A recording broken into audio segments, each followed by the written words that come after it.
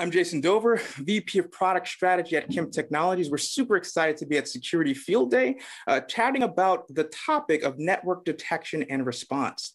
In this section, we'll be discussing principles and approaches for network threat detection. This is going to lay the groundwork for looking deeper at the Kemp Flowmon NDR product line and how these approaches is leveraged within our product stack. So, quick question for you. Have you ever thought about the difference between a puzzle and a mystery? This is something that's been covered in a variety of more recent editorial works after certain scandals that have made the news. Malcolm Gladwell, fairly famous writer, today talked about this in the New Yorker.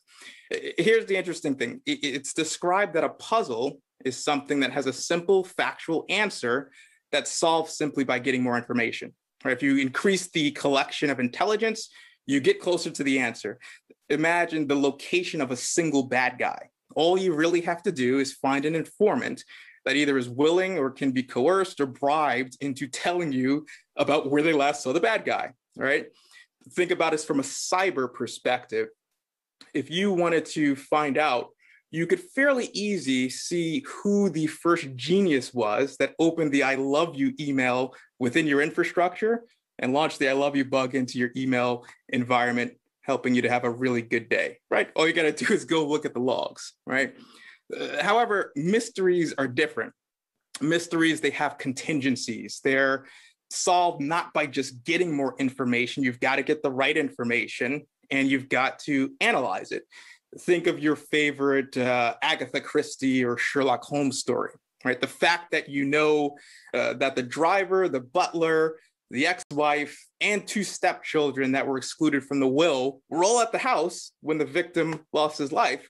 That doesn't make it any easier for you to figure out the crime, right? In fact, it does the opposite. It makes it more difficult to understand it sometimes the more information you have. It's really about the analysis that you're doing and getting access to the right information. Think for a moment back not so distant past to the Stuxnet virus, right? And of course, there's all sorts of still arguments of what state actor actually developed it, but that malware had pretty devastating effects. It attacked SCADA systems, attacked Windows. But think about it, a lot of information actually was available, right? Here, there was knowledge of it for some 5 years before it started showing up in places it shouldn't. It was a zero-day attack written in C and C++, which weren't very common for that type of malware. It was digitally signed with private keys from known and trusted entities, and it had the ability to sit in plain sight dormant until the correct operating environment was introduced. And so just getting the information really wasn't enough. You had to be able to interpret it properly. You had to have access to the right information as well. And that's the point. The complexities of modern IT demand not just information, but the right information. So more dashboards aren't really going to do it for you. You've got to have the right techniques and the right framework in place. This is why it's our belief that network detection and response is a really key element to helping you to solve this challenge, these problems. And just think some things about what we've been seeing recently, right? Increase of infrastructure attacks, increase of ransomware. Why is this? Well, you've got legacy infrastructure that's sitting right alongside IoT infrastructure, which doesn't necessarily have the best track record. So you've got this petri dish that's rich for getting attacked, basically. I mean, I mentioned to you in my intro about the fact that that I used to work in the finance industry. And you'd be surprised. I mean, well, I know some of you wouldn't from your backgrounds too, but the largest financial industries, companies, the legacy infrastructure that's still there, held together by tape and strings, it's very surprising. And so now you're introducing insecure IoT infrastructure on top of that. This is why we're seeing the increase in infrastructure attacks.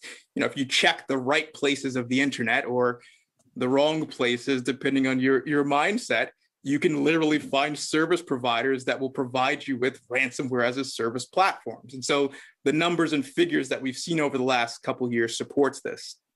Identity access continues to add complexity as well.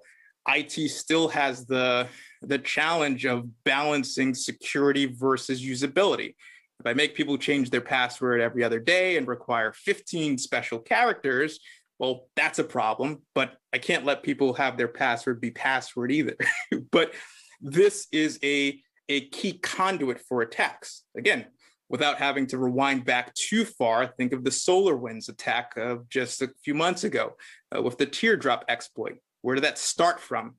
Stolen credentials that was able to be used to get lateral movement and launch remote access exploits. And then once I'm in there, they used file replacement techniques and a number of other methods that were, of course, disastrous. The last challenge or complexity is then zero-day and polymorphic attacks. Of course, Stuxnet, which we mentioned just as an example, that's both zero-day and polymorphic. But again, we don't have to go back that far in history. Just earlier this month, the Hafnium attributed zero-day threat attacks against Microsoft, where an attacker could get access to the Exchange system, exchange mailboxes, and then launch additional pieces of malware. And the point here, right, is that the frequency of the occurrence of these things is the norm now. We just covered a couple of examples that we hear about, but when you look at Verizon and other people's reports, we can see that there's a lot that we don't hear about that has a very significant negative impact on the industry as a whole. So what do we do here?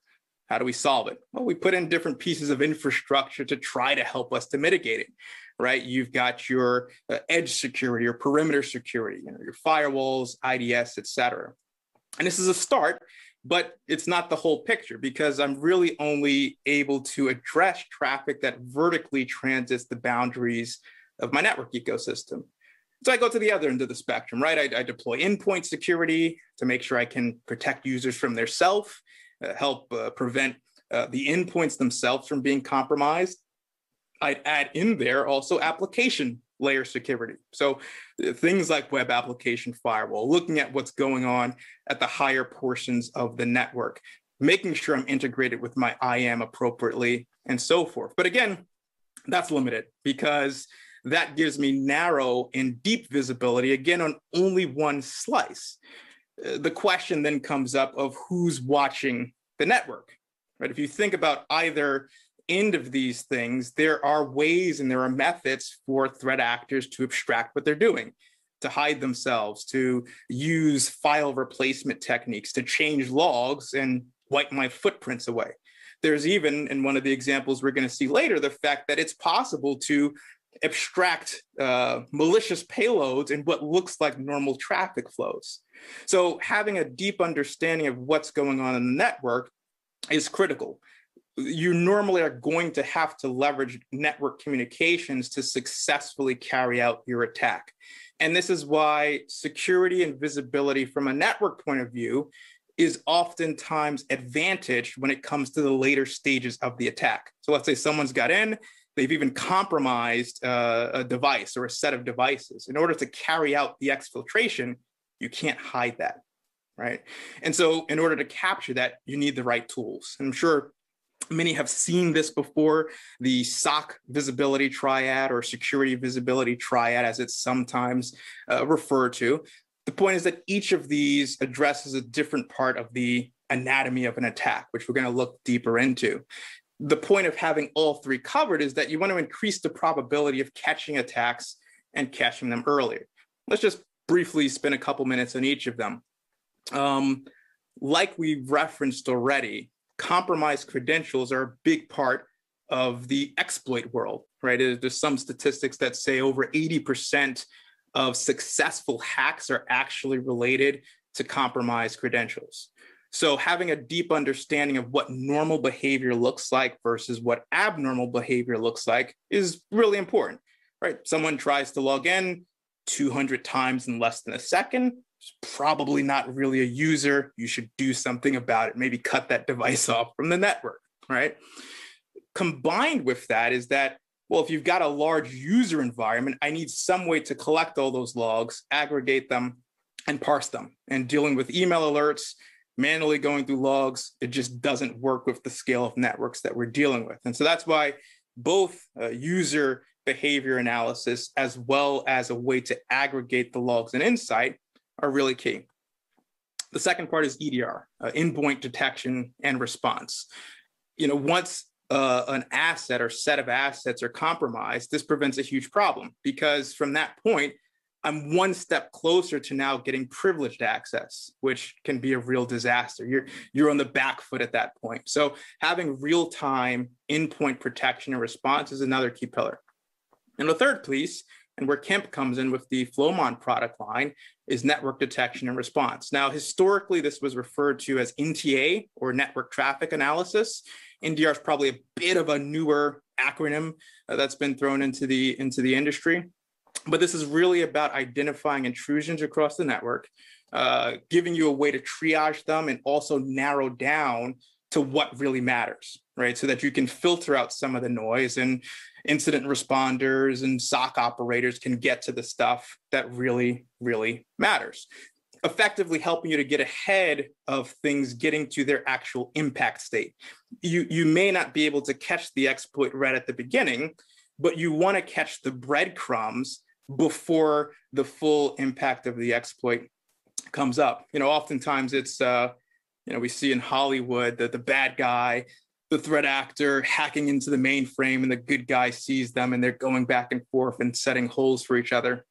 We know as security practitioners, that's not how it works. It's many small wins that ultimately lead up to the successful attack. NDR is about finding and detecting those, helping you to understand what's anomalous so that you can then stop it and prepare for the next time that it happens. And so if you put these three components in place together, you've got a better chance, not 100% chance, but a better chance at catching those potential compromises early. The second piece is having the right framework. If you just have the tooling in place, but you don't actually have the right framework in place, you could still somewhat be going in circles. And what we've found from our customers is that the MITRE organization provides a really useful framework for thinking about threat detection, response, and really understanding the anatomy of an attack. For those not familiar with MITRE, it's a government-funded research organization that was spun out of MIT. They're funded by NIST and have connections with all sorts of three-letter acronym government agencies. The point of the framework is that it provides a blueprint of how threat actors will use tactics, techniques, and procedures to carry out an attack. It was originally developed to help provide a common language, common vocabulary, and way of looking at things for blue teams, red teams, and vendors, because now you're able to pool resources and efforts to get ahead of potential threat actors. It also provides a useful way for red teams to play offense, right? It's not just about knowing the anatomy of an attack so that you can prevent it from happening, but you can also pretend to be the attacker, right, in a preparatory way, so that you can set up a more robust infrastructure for dealing with threat actors and potential attacks. Now, what you see in the slide is the MITRE attack framework somewhat overlaid on the Lockheed Martin cyber kill chain along the horizontal, which many may be a bit more familiar with. The point of the attack framework was to go a bit deeper, though, right? The Lockheed framework provides a basic overview of what the anatomy of an attack and the methods look like. The attack framework goes several layers deeper and focuses a bit more on the exploit lifecycle. If you check out the website, if you haven't already, there's actually over 250 techniques and sub-techniques. And the point is just to get a really deep understanding of what are the types of things that happen at the different phases of an attack. The difference of this versus just relying on IOCs or indicators of compromise is that I would say those are somewhat rearview mirror looking, right? If you think about common IOCs that you get from threat intelligence, such as AV signatures, file names, hashes, IPs, it's about what's happened in the past. A framework like this is really about helping you to prepare what's for the future. There was a recent update as well. As you see, it was previously split into two. What is an attacker doing before they launch, and what are they doing after? The pre-attack framework actually was retired, and now it's all been kind of brought into one. So you've got one view to see what the anatomy of an attack looks like from the prep stage all the way through to the impact stage. And if you haven't yet highly recommend you check out the MITRE attack website, tons of good resources and research. And so what we find is that even as we build our security products, looking at it through the lens of this framework is a really useful way to help our customers protect themselves. Now, the next up would be having the right intelligence, right? And you can think of threat intelligence, we're all familiar with threat intelligence platforms, the threat intelligence feeds. It really is about information that's been acquired from previous breaches and investigation. So I did mention it is rearview mirror looking, but that doesn't mean it's not useful, right? If I understand that attacker A typically leverages these IP address, these websites, these servers, these commands, this types of infrastructure, well, it does give me a bit of prediction, because if I see things that looks like that threat actor or that adversary again, I can understand what's likely to happen next. And that's really the point of threat intelligence. And of course, you can get feeds from FireEye, CrowdStrike, and a variety of other sources.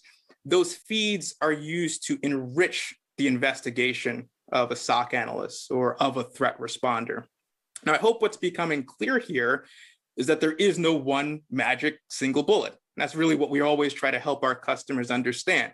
Sometimes customers say, what's the one tool or set of products that I need that's going to secure my entire environment? The point is that that doesn't exist, right? It's putting these different methods, these different techniques, and these different tools together. That's the key. Now, the last part before we get into the product overview is that of the methods, right? So we've got the tools, I've got the intelligence, I've got the framework that I'm going to operate in. I need the actions of how I'm going to do it. And so a question that often comes up when we engage with customers and they're thinking about bringing some sort of network security monitoring insight into their environment, the question that arises is, do I go with a full packet approach or do I go with flow data? If you rewind back in history, monitoring your network for security from a flow perspective may have been seen as somewhat of a second-class citizen. And it's understandable because you're going to get the absolute highest level of fidelity by doing full packet capture. Right? With full packet capture, I'm getting a mirror image of everything that's going on in the network. Flow approach effectively is giving you a summary of what your connections have been up to. Right? Now, at its simplest, what is flow data? Well, the flow is a 5-tuple data point that includes information about network communications, your source IP, dest IP, source port, dest port, protocol. And of course, that can be enriched with a bunch of additional information. So the question is, the difference that exists between the approaches, is it meaningful, right? Again, historically, this was the case, but with vendors like Kemp, we've introduced a bunch of intelligence into our method that helps to supplement the gap that you may have traditionally seen between full packet capture and flow. We do this by having intelligent probes that adds additional layer 7 metadata. And we also have what I would call just-in-time full packet capture. And so if we're monitoring the network, we're looking at flows. If an event happens, starts to happen, or we believe it's about to happen, we have the ability to do an on-demand full packet capture to further enrich the insight that we have about what's going on in the ecosystem. The other question, though, then just becomes practicality, right? When we had 1 meg networks, doing full packet capture and everything was feasible from a cost perspective, scale perspective, and so forth. With 10 gig, multi-gig, multi-terabyte ecosystems, that's just not always very practical.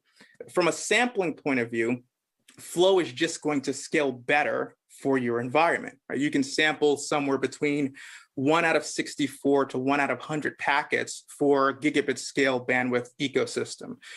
For multi-gig to multi-terabyte, you can do around 1 out of 1,000 to 1 out of 10,000, as opposed to mirroring everything that's going on. And you can kind of see how it progresses. You could very, very quickly, with a high bandwidth network, get to the point where you're just running out of scale. You're running out of capacity. And so our basic recommendation is, well, leverage a solution like Kemp Flowmon, where we rely on flow data primarily, but we are able to get access to full packet information when and as you need it.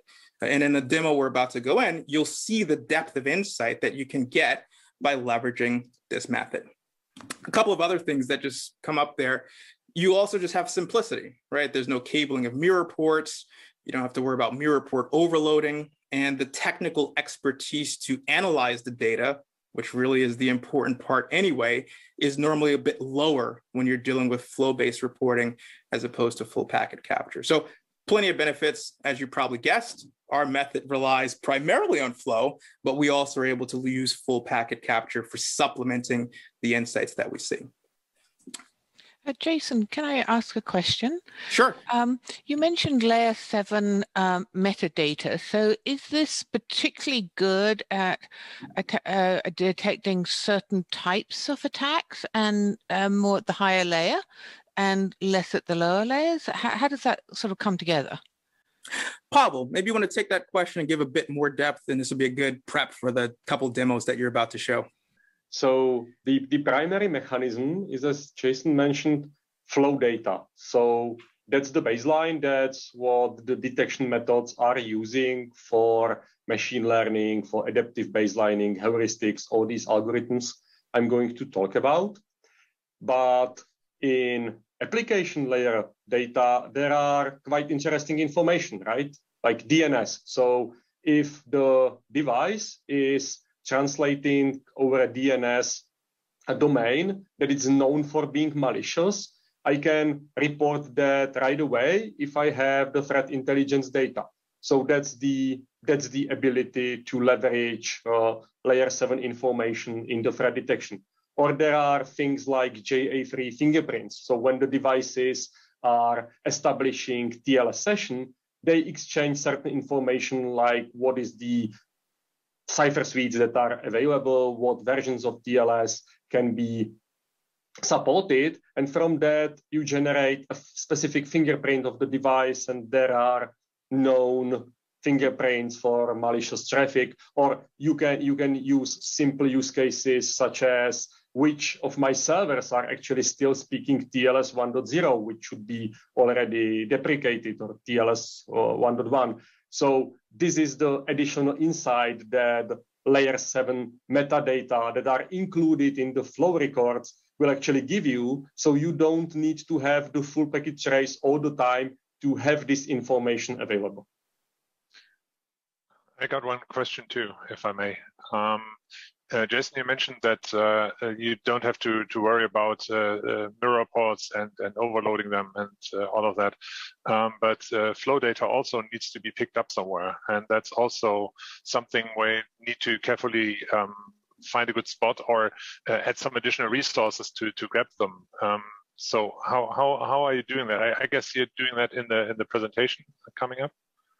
Yeah, we will, and I'm sure Pavel will add to it, but nothing's for free, right? If I'm going to ship packets or ship even flow data information across the network, I do have to account for it, that my environment can handle it.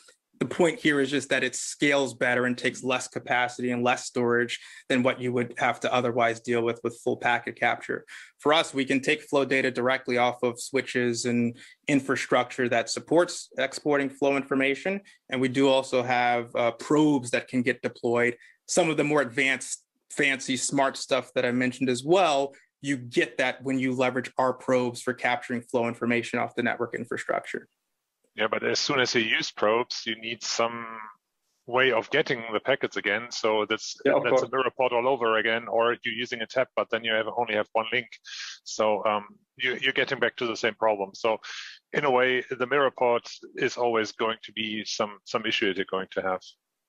You are absolutely correct, Jesper. The mirror port, when you want to use the probe, the mirror port is always there, either a local or ER span or through a packet broker. So it's always there. But the power of the solution is in the hybrid approach. You don't need to mirror port like all the data. You can actually do a hybrid deployment where, for example, from the branch offices, you will get the network telemetry from the Cisco routers that are deployed there. From the corporate data center, you get a probe, and then you have your AWS deployment where you get VPC flow logs. So that's the power of the hybrid approach that we have in Flowmon, and we can combine these different types of data, normalize them, store them, and process them with the data processing pipeline, visualization, reporting, anomaly detection. So that's the way how we approach the problem.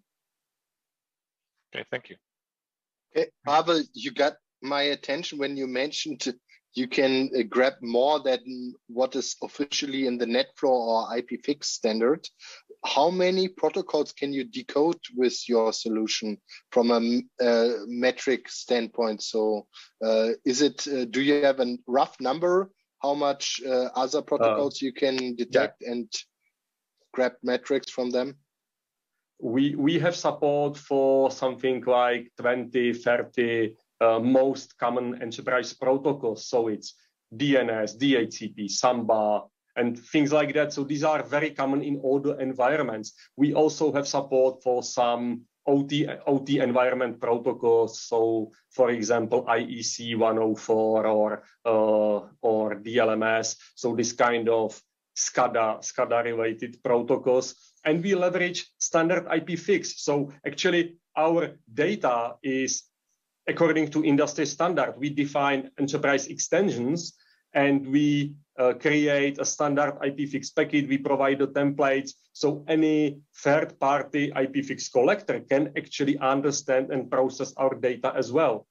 And this also enables us to understand other IPFix data. So if you take Cisco routers with the NetFlow version 10, which is basically IPFix, we can understand HTTP information from Cisco, normalize it to our HTTP information, and work with it in a standardized way. So that's the power of using different data sources and combining them in a single storage and single database.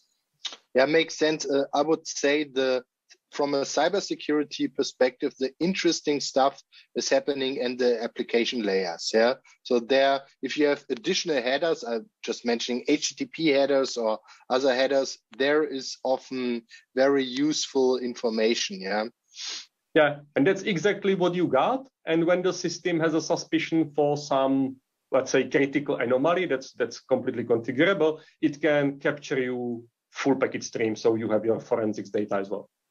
Quick summary here, which I think we all kind of got to. Don't leave the network out the calculus for your security strategy. NDR ought to be a part of the framework as you're looking at securing your own environment and helping your customers do the same.